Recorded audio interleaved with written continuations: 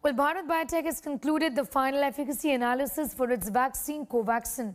Efficacy analysis demonstrates that India's indigenous vaccine against COVID is 77.8% effective against symptomatic COVID after evaluation of 130 confirmed cases.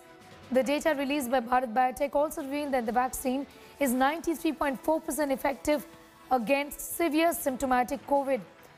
Bharat Biotech has said the final efficacy analysis shows that Covaxin provides 63.6% protection against asymptomatic COVID cases and offers 65% protection against the Delta variant, which has been found responsible for the surge of cases in the second wave in India. The data was released by the company after conducting trials at 25 sites across the country. We are proud to announce our summary of Phase 3 efficacy trial done in India. Covaxin demonstrated 78% vaccine efficacy against mild, moderate, and severe COVID-19 disease. The efficacy against severe COVID-19 disease was 93%, resulting in reduction of hospitalization. The efficacy against asymptomatic COVID disease was 63%, a marker believed to limit infection and transmission. And also, the efficacy against Delta variant is 65%. It's a momentous day for everyone at Bharat Biotech as we announce the final Phase 3 results of Covaxin and its efficacy at 77.8% today. We earnestly thank our clinical trial sites, the international CRO, and each and every one of the participants who have reposed their faith in Covaxin.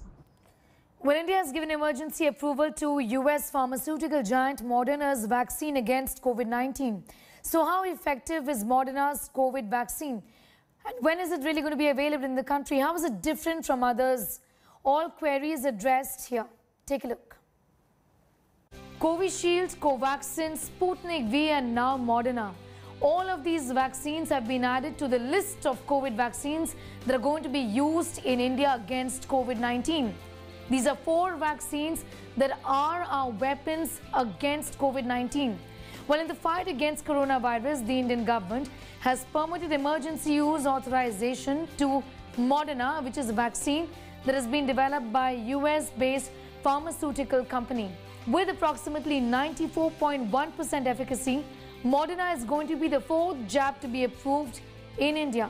According to Government Health Panel, Moderna is going to be available in Indian markets in just few weeks from now and will be administered in 2 doses. The US drug maker has also agreed to donate few doses of this vaccine to India. Cipla is going to be supporting Moderna with regulatory approvals, and there is no agreement just yet on commercial supplies at this stage. Currently, Moderna is authorized in countries like United States, Canada, the European Union, the United Kingdom, Israel and Singapore. So how does this vaccine really work? Moderna's working relies on the messenger RNA platform, which is a genetic material that our cells read to make proteins. After being injected into the body, Moderna releases messenger RNA or mRNA. The cell's molecules read the sequence and build spike proteins.